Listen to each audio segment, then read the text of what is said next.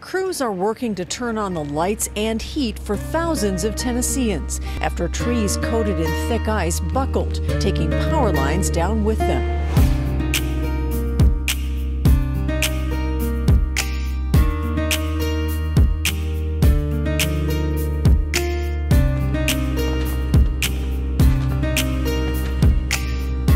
We finally got some sun.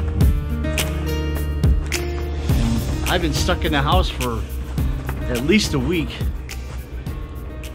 This storm really put us out. It was a Nashville storm, and we're just not set up for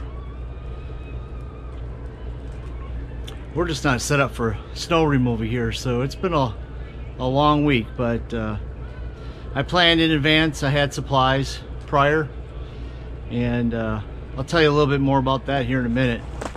But let me just show you a little more around RV camp. Things are starting to melt, which is really nice. But it was just strange. It was nothing but pebbles of ice, probably 2 to 3 inches of it, and then we got snow on top of it. This is the first time I've been out here.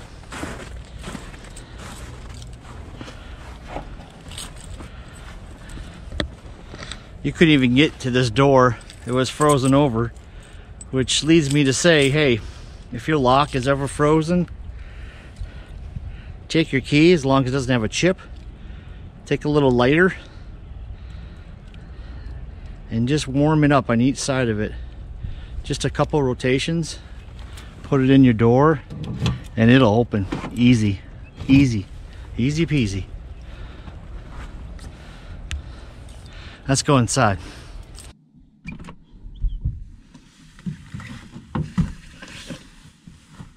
Hello again. Well, we're here in the van. I got it warmed up a little bit, but I just want to talk about if there was ever a snowstorm, which we just had, fires, whatever, where you had no power, no water,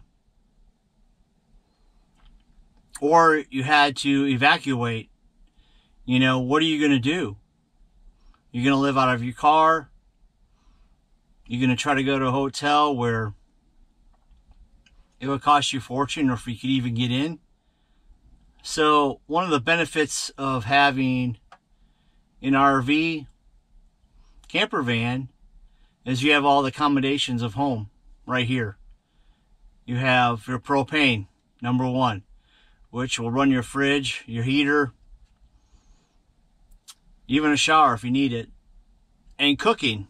You can't forget cooking. You got to have a way of cooking if you don't have power.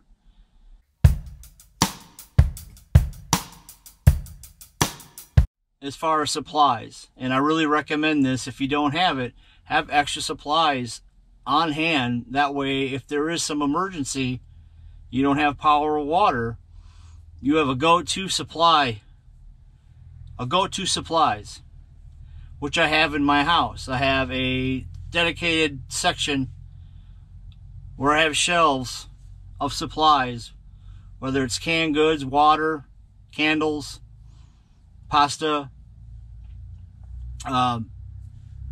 some beer. Not a necessity, but it goes. And then I do a systems check on the van, and I usually do it every month. I run my generator, I check my propane if that needs to be filled, but usually I'll fill it up before winter. That's the way it's on hand. A lot of people run their propane and then store their vehicles, which, I mean, I get it, but another beauty about having a camper van is it's ready to go in a moment notice. It's just a matter of supplies. Your water, your food, clothing, and then of course shoes, boots, and good old blankets and a sleeping bag, and your favorite pillow. And of course, in this van, I've got my electronics, so I can plug in to my inverter here and charge all my electronics.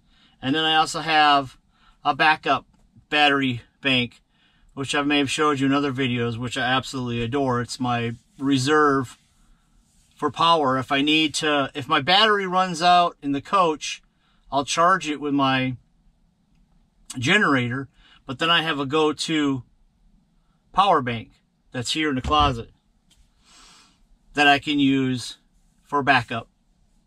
And I'll use this in the RV, and I'll use that power bank in my caravan camper.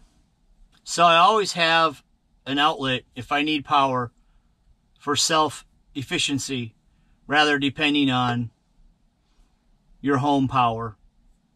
Because if that goes out, you're going to need auxiliary. And as far as heat, I have a furnace in here, and it's down here on the grill, and then I have a thermostat so I can adjust it to wherever I need it. But it does take up a lot of battery power. Again, I can run the generator. I can turn on the motor and run heat that way. Or I could even use a buddy heater, which I have, and I'll store that in here as well. So I'm always prepared for something and have a backup plan in case A doesn't work out, or if you run out of A, you got plan B.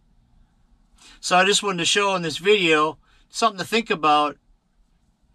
You know, if there's some disaster in your area, that you have a game plan and what you can do as far as supplies, where to go. If you have a place to go, that's great. If you can't get to a place and you're stuck at your home or wherever you are, an RV camper van is really nice to have. But not only having that is have it ready to go in a moment notice. Hope you liked the video. Don't forget to like and subscribe. We'll catch you in the next video. Take care, y'all. Bye.